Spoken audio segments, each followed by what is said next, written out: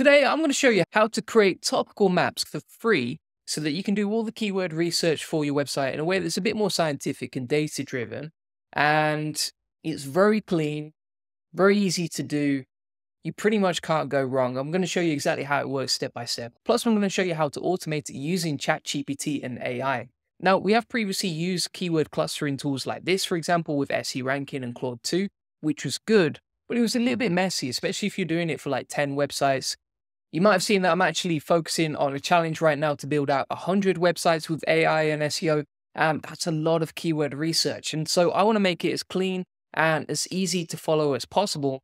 And it's actually a process based on Matt Diggity's method of basically figuring out the best topical maps. Definitely check out this video if you can. But basically, I'm going to walk you through it step by step and exactly how I do it. Plus, I've kind of automated the system to make it faster and easier. So here's the process. And the whole idea of this is that you build out a topical map. So you're not trying to just focus on the low keyword stuff because you want to show your authority to Google and basically cover all the biggest topics that an authority site would and not just go after the low hanging fruit. So it's a bit of a different approach, but it makes sense, right? If you want to be seen as the authority, you might as well cover every single topic that an authoritative site would have. So how do you do that? So basically, it's going to work in 2 steps. I'm going to give you my SOP and everything like that. Plus, I'm going to show you a special way to automate it for free. You don't need to pay for API tokens or anything. And everything that I'm showing you today is free. And this is the smartest way I've seen to do it. So let's just get straight into it. So essentially what we've got here is 10 websites. I've already done the topical map for this French website right here. And we're going to build out a few more today for these other sites before I can start creating the content. And this has helped me find 781 keywords for free without cannibalization, without anything irrelevant, and also prioritize in terms of semantic relevance using AI. And I'll give you the whole system for doing this. So what we're going to do is take the next website like so, Uccello Mondo, which is an Italian site we're building out in the birds niche. And the first thing we want to do is find semantically relevant topics, right? So we're going to grab this prompt right here from SOP. We'll go on to ChatGPT 3.5. Niche is birds. The language is Italian. And basically what we're going to ask ChatGPT to do here is give me 30 semantically relevant but unique topics under the niche in the right language and easy to read tape. Then we're going to ask it to reduce each word length to 3 to 5 keywords because otherwise it will create something too niche. We'll prioritize the list by semantic relevance because in the eyes of Google, semantics are everything. And the way that it's going to crawl your website as a machine is basically figure out, okay, how are these topics all semantically relevant to each other? This also means that we remove anything irrelevant and we also avoid keyword cannibalization because we're coming up with lots of different unique topics. And then because we're doing this in Italian, and this works for English as well, but we're going to ask for the keywords plus an English translation. So we'll hit enter like that and see what it comes up with. Now we have the list of Italian topics that we can use to create content for our website. So I'm going to plug these in here. And then we also want to number the list like so. Let's tidy up this spreadsheet. Nobody likes a messy spreadsheet. We'll delete the rest of the columns because they're a distraction. Now we have the number, the Italian keywords, and the English translation for each. And this gives us a base of topics that we can write about. And the good thing about testing this in the video is that if the prompts need improving, we can do that along the way. What we're going to do next is basically build out a topical map for each of the topics ChatGPT has suggested.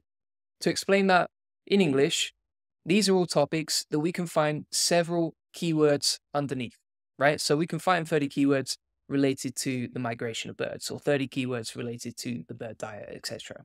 So what we're going to do here is paste a table rows like so. So we've got the number, the topic, the Italian keywords, and the English translation.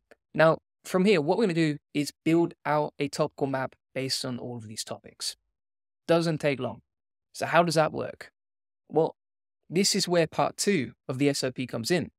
So from here, what we're going to do is grab each of the topics ChatGPT has already suggested in this list right here.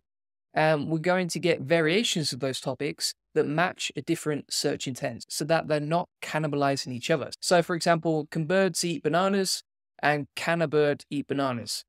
Basically the same thing, right? So we want to focus on a different search intent instead. We're going to include keywords and an English translation for each of those topics. We're going to put it in a column. We'll reduce the length of each topic to 3 to 5 keywords, so it's not too long and it's not too niche, etc. Otherwise, there won't be enough search volume. And that's pretty much it. Now, what I've also done to make this process faster, because obviously we've got to go through like 30 of them, is I've actually plugged it into this tool called Text Expander, right? So every time I type TPM, it's going to give me this prompt, which I can quickly customize with the topic from our list. So as I'm going through the list of 30 topics, I can quickly use the Text Expander to instruct ChatGPT, and it only takes me a few seconds. This is the other reason that we're using ChatGPT 3.5, because ChatGPT 3.5 is very, very fast to complete for us. So if we want to get a list of 800 or 900 keywords in a very fast amount of time, we can do it using this process. Now, you've probably got a couple of FAQs at this point, right? You might be saying, how do you know there's enough search volume for each of these keywords? And how do you know these aren't too competitive to rank for? So first of all of the keywords that we're doing for this project are ordered in terms of semantic relevance. So ChatGPT understands semantics better than a human would. It's a large language model, which means that it can easily figure out what are the most relevant terms semantically that you would expect on a website that's trying to be an authority on the topic and that don't have a matching search intent. So that's, in some ways, that's more useful than a keyword research tool. Additionally, this means that we don't need to filter out manually ourselves afterwards. We don't need to run it through Claude 2 or any other keyword clustering tools. Everything is already clustered neatly like so. And additionally, it doesn't really matter about keyword difficulty, because if we publish so much content at once, the whole authority of the site is so high that eventually we can rank for competitive terms if there's some on this list. Additionally, because this is a French market or foreign markets, which is the whole strategy of this project for 100 websites, it won't be too competitive for most of these keywords anyway. I know that straight off the bat. And with that, let's get straight into building out this topical map. And I'm going to give you the whole system in case you want to replicate it like me. I'll show you how fast it is to generate for one website. And essentially, we're going to have the list of main topics here. We'll have ChatGPT 3.5 in the middle, and then we'll have our topical map built out and clustered over here. Basically, it's all set up for optimization. And that means it's going to be nice and neatly organized in our spreadsheet over here. So we'll start the stopwatch, see how long this takes. Let's grab the first one like so. We'll type in the text expander, put the topic underneath. I've tweaked the prompt a little bit just after a bit of testing here, just to make it easier and faster for you to use. And now we have the cluster topic, the number, Italian, keyword, and also what that means in English. And with this workflow that we've got, we can easily just paste it into the table like that and then keep moving down. So we've done the first one, let's bold it, let's move on to the next one. And it should take about, I would say, anywhere between maybe 1 minute to 30 seconds to generate each batch of keywords. But at least it's nice and neatly organized, plus there's no overlapping search intent, which is really good. Just saves so much time on the filtering, especially if you've got 10 or 100 different websites to do this for. It's the most scalable way I've seen to do it. And it's just a very logical topical map. The other thing I like about this is you don't really miss anything off, right? So because the large language model has decided the main clusters for you, you don't need to figure that out. And you don't need to get creative with this. It's basically just a system that you can rinse and repeat over and over and over again for every website that you set up. Plus, by storing it in a spreadsheet, you can go back and see which keywords you've missed if you need to create more content. And you can see how all of these topics would interlink together. So for example, these plumage keywords that we're going after, they all interlink together, all very relevant. And if you're wondering, okay, but do people actually search for this? If you actually type in the main cluster, you can see it appear on Google like so. So if it comes up in the autocomplete, you know people are searching for it. But you also know for a keyword like that, most websites are not going to be creating content around it, which makes it very easy and low competition to rank for. So now we have generated 180 keywords, took us 3 minutes, but we've also saved ourselves a lot of time in the future from filtering and clustering and removing anything relevant or, creating content about the wrong stuff, etc. So it's a very powerful and easy process to use. This works for any niche, any topic, any website that you're setting up pretty much. Plus, when we paste these keywords into Autoblogging AI to generate the content, based on the keyword Autoblogging AI, blogging can actually come up with the title. So we don't need to think about that. Also, if you're doing this for multiple websites, you wouldn't want to do this yourself every time, right? So ideally, you would get a virtual assistant to do this for you, especially if it's only going to take, like, say, 10 minutes per topical map. No point doing it yourself every time. Now, another little thing that I want to say here whilst we're waiting for that to generate, is getting stuck there. Come on, ChatGPT, you're slowing me down here. So I've set up the text expander as TPM. So when I type that in, the prompt shows up like so. The reason I've done that is because if I'm going to do this 30 times for multiple websites, then I want it to be as fast as possible to get that text expander in there. It's the same reason why I have the topic at the bottom, because then I can just quickly paste in the main topic. And all of this is designed to save time. And the more keystrokes you can reduce, the more time you're going to save, and the less burned out you're going to be from doing it. We're almost halfway through now. You can see that I'm boldening each topic as I go through them, just so I know where to continue from. Would recommend, just to save your brain a little bit of confusion there. And the great thing about this whole workflow is it's free. You don't have to pay for a tool. You don't have to pay for ChatGPT 4 if you don't want to. You can rinse and repeat this for any website. It is probably the most efficient way to generate top maps at scale, unless you want to use an API, which I'll come on to in a minute. Now, you might also be wondering, for these particular keywords, not just the main topic, but these keywords, are people typing them into Google? So even if you go into the English Google, you can see that different variations of the keyword are showing up on Google, which is a good sign. So just by checking the autocomplete, you can decide whether people are actually searching for it or not, but ChatGPT figures it out for you. Now, this looks like a really good cluster for Amazon affiliate keywords. And the good thing is about these foreign languages is that you can sign up to Amazon Italy or Amazon Germany, or wherever you want to be, and make money with affiliate keywords that are way less competitive than the English versions. Now we've generated 572 semantically relevant keywords in 9 minutes in total. So that was pretty easy. And then I'll just finish off the rest.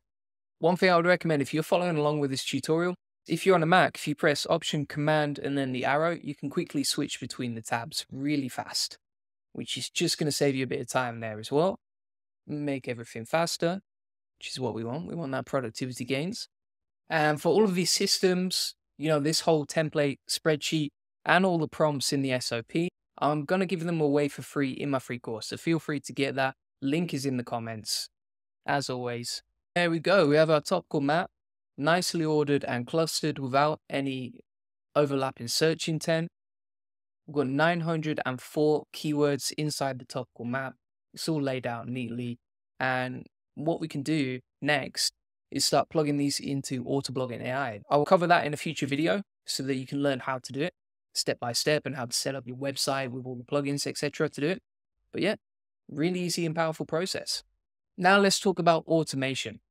So I actually have a full tutorial on how to generate content at bulk and scale for free using Google's Palm 2 API. Now, this is a free API, integrates with Google Sheets. You can sign up for free at makersuite.com, and then you can generate API keys for free. Now, normally with ChatGPT, you would pay for that key. With Palm 2, it's completely free. If you haven't seen this video already, I would highly recommend it. But basically what you can do from here is, if you go to the automation tab on this spreadsheet, is we can take the site, we can put in the language, the niche, and then we can set up a prompt like this, for example, generating 30 semantically relevant but unique topics. And Palm 2, using our API key, which is plugged in right here, obviously you have to use your own in this app script, basically generates the topics for us. So we don't even need to go into ChatGPT and do that ourselves. It's already there, ready to go. And you can see it's in the right language. It's all relevant. Every single topic on there is relevant to our niche of birds. And we've got the translations on the right too. So using Palm 2, you can extract the topical map, and then you can get the individual topics for each one. I haven't mastered it yet, honestly. I think it's a prompt you need to spend a bit of time on.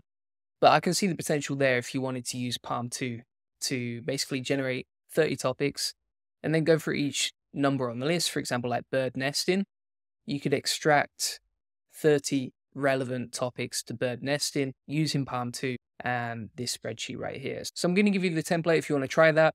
Otherwise, it only takes 15 minutes to generate a topical map for each site anyway, so it depends how many you're doing.